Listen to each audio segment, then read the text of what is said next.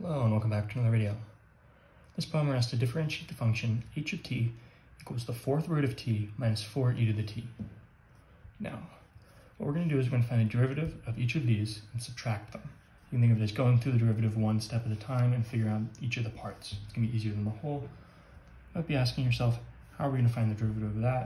You have to remember the x root of t is going to be t to the 1 over x, right? So the square root of t will be t to the 1/2, cube root of t will be t to the 1/3, t to the 1/3.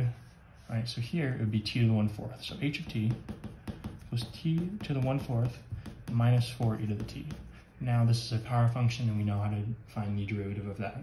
So h prime of t, like I said, we're going to go step by step.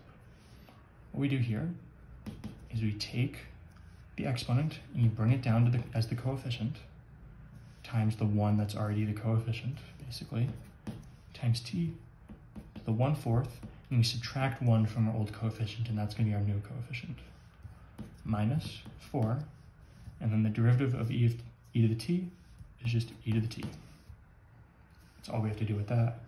Simplifying this, we get 1/4 t, 1/4 minus 1, I want to get a common denominator, 1 is equal to 4 divided by 4. So now we have a common denominator, we can subtract the numerators. 1 minus 4 is -3 over that denominator, which is 4. T to the -3 over 4, minus 4e to the t, we still don't have to touch. And this is going to be your final answer. As always, thank you for liking and subscribing, and I'll see you in the next video.